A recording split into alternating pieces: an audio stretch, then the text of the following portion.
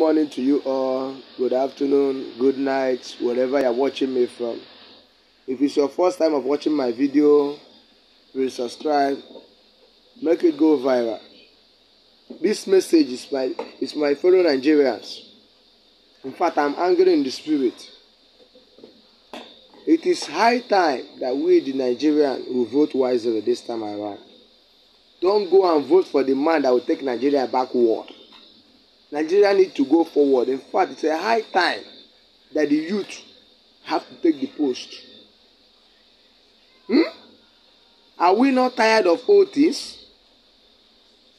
Are we not tired of these old men? In fact, vote wisely. Vote for Peter Obi. In fact, I'm making it open. Peter Obi is a light man. Share this video, make it go viral. In fact, watch this video I'm about to show you now. How can old man who come and lead us with the young youth? They say the youth are the leaders of tomorrow. They want to turn it around and say that the old men are leaders of tomorrow. The youth. I'm talking to you all. I'm a youth. In fact, we should vote wisely this time around. It is high time. I'm very, very angry. Watch this video. Watch video now. You will know if you go and vote for these old people. Vote for Peter Obi.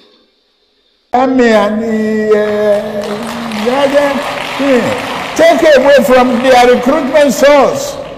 What they will eat? Cassava, agbado, corn, in the morning, yam in the afternoon. It's growing here. You create demand and consumption. You know that Nigeria is not. For over 5 million army of boot camps. We create our food. That's money for the farmers. That's consumption. They have left you behind. For the soldiers and skill development. Don't call them by literature. Don't talk about illiteracy. Anybody who can own gun, who can handle gun, who can cock gun and create components, whether they are states, whether they are regions, whether they are zones, whatever people want to call them, that's their own business. And I'm also not going to enrich members of my family, but my friends. Are my friends not entitled to be enriched? As long as there is no element of corruption there. And there was none during our time when we privatized the banks, when we privatized institutions of the private sector. I have not heard a story of anybody coming to say either the president or myself took money to do that. They have left you behind. So you are a failure. You are a failure. You can never make it. Economy. You can never. You know you cannot make it. You are a failure. You can never make it. Of driving the you can never. You know you cannot make it. We have no reason to be in Abuja. They consider a problem to the traveling public. They follow me to Abuja. I'm the one who is going to go to meeting. Because they idle and in hotel, they eat more. So I have a lot of bills to pay. In the end, every trip was costing me over 10 million. One trip. And at times I do this 4 or 5 times in a month. So after about the third or fourth trip, I sat down and said, I want you to write name of everybody from me and tell me why and what is the purpose of this person going to be in Abuja.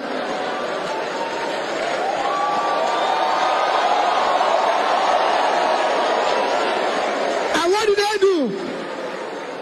What happened? What did I do? When they finish, I found out the only person that needs to go to Abuja is me. So I said to them, leave it, Because some of you must have heard Peter Obi travels alone. No, because the other people, I don't need them in Abuja. I give you an example. If I were taking police from Oka to Abuja, there might be about 12, 20, 15 security men. And then each time I go, let me use today's pricing. One ticket one way is about 30,000. Coming back is 30,000. I found out that I can talk to the IG then Onovo. I said, Onovo, when I'm in Abuja, give me 3 policemen. The other person, give me 2. When I'm going, I give them 5,000, which is not up the ticket of one person going. I said, it's simple.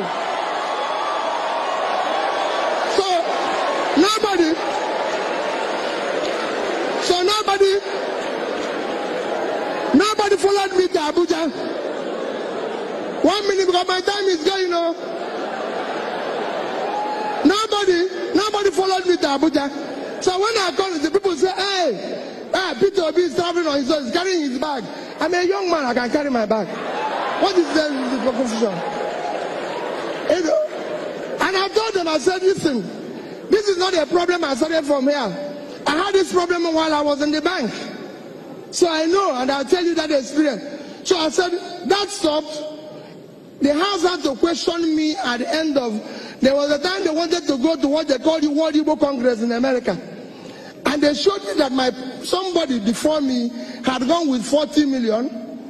And they said they reduced my own is 32 million. I said to the PAMSEC, can you write me what is the implication of this to Anambra State? Nothing. He just kept telling me they have reduced it. I said, no. Well, let one person go. Whatever the Igbos in America discuss, they can tell us by this thing. We now change. We came to the government house. When I started being a governor, no permanent secretary in Anambra State had a car. The judges didn't have a car. And meanwhile, there's in the budget provided there's a 150 million naira for the government to buy 2 bulletproof cars for the governor. I said, okay, fine, it's good. I took it, called one Mr. Eric, who was then the GM of PAN, with Onyemuche Namani, and said, listen, I want you people to do me a favor. I want to buy, they used to sell Peugeot 406, 3.7 million. I said, I want to buy about 100. So you sell it to me 3 million. The Frenchman agreed with me. So I took the 150, gave him as deposit. He gave me the first 50 vehicles. I had 18 judges, so 18. I had permanent secretaries, 19, so 19. The governor will keep 10. So all my first tenure, if you are around Doka, I used 406 Peugeot. And nobody kidnapped me, nobody shot me, and we saved that money. We had, some of you might have I was removed from office twice, because he was talking about sharing money. And I can tell you why I was removed from office. It's all part of this. When I was starting, Anambra State government house was burnt. Because when I say where we are going to save money, I want to tell you how we saved it. And how we were able to be the only government that left and didn't borrow money from anybody. It stayed saved. When Anambra State, in 2004, the Anambra Governor's House was burnt, the Governor's Lodge, as well as the government house. Coincidentally, in 2006 when I started, the budget to repair the government house was 298 million. To repair the Governor's Lodge was 481 million. These are the 2 reasons why I was impeached. The third was saving money without permission. And I said to them, wait a minute. I repaired everything in the government house, which is governor's office. I repaired everything with 43,200,000. The only thing I didn't buy new was furniture. Because there's a table used by one of my predecessors that was kept somewhere, and they say it's old. But I called the man, the furniture man, I said, if you wipe this seat, who deep in it? I just want to say you're right. Where's it to buy a new one? Why are we buying a new one? The governor's lodge.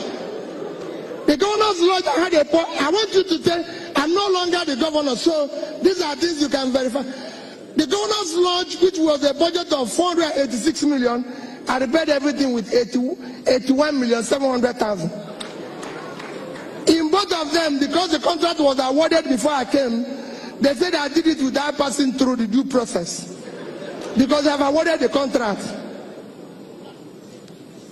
And I said no. Obasanjo as president, because one of the things I did is that we had a governor's lodge in Lagos. We had a governor's lodge in Abuja. We had almost 60 workers in Abuja. And I asked them, why will governor of Anambra State have a lodge in Lagos? Why will he have a lodge in Abuja? Does he live in Abuja? What is he doing in Abuja? You know what they wrote me? Every other government have it. I said, that's not what I asked. Why are we having to have a lodge in Abuja? I don't live there. Each time I go to Abuja, the cook there, we will need to give him about 30,000 to cook. And I said, cook, you're going back to Oka. It costs 5,000 naira to eat buffet at Hilton, and you charge me 30 here. So what are you cooking here? You must go back to Oka. You know. And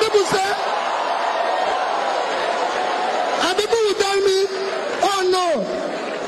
People will say, hey, wait a minute. I said, cook, you must go. I shut down, as I lived at our governor's lodge here for 25 years, shut down our governor's lodge in Abuja. Everybody said to me, Peter, you can't do without governor's lodge. I didn't have one for 8 years because it was not necessary. I told everybody who was there, we had almost 15 drivers in Abuja. When I'm at the airport, everybody's there because creating confusion. I said, listen, we need 3 drivers in Abuja. The rest will either have to go and look for work or come to Oka. We don't live in Abuja and everything. And this, Obasanjo wanted to come to Anambra State. Every state you go today, they have what they call presidential lodge. And they said, we have started building one for almost $500 million. I stopped it. Obasanjo wanted to come to Anambra State. And they said, I went to them and said, listen, tell Mr. President, he can come in the morning and go in the evening. We don't need him to sleep. We don't need him to sleep. They said, no. They said, no, he must sleep. He must sleep. I said, okay, let's not worry about it. I went to him. That day, I'm telling you what, I went to him. He came in October, end of October 2006. I went to him. I said to the chief of staff, I said, tell him please, he can come in the morning. He said, no, he must sleep. He's doing this. I said, okay, no problem. I called the people, say, since he cannot stay in a hotel and he must sleep, come and see where I live. This is where I live. If this place is okay for him, I will give you the key for 1 month. Then I will go. When he goes, they were very nice to me. I can tell they were very nice. They said to me, we need it for only 1 week. So I came back and told my dear wife, she's the only one who has property there. I said, bring out your thing. The president is going to sleep in this room. We are going to give them the key. I went across to a hotel called Pactonia. The man charges 30,000 per suite. For that 1 week, you know how much he charged me? 100,000. That is what I would have spent 500,000. So Obasanjo came on Thursday, stayed Thursday, Friday, Saturday, he left. They gave me back my key. And I spent 500 million, which I would have used to do the lodge. I would have been maintaining it by now. So Anambra State does not have a presidential lodge because the president doesn't live in Anambra State. He lives in Abuja.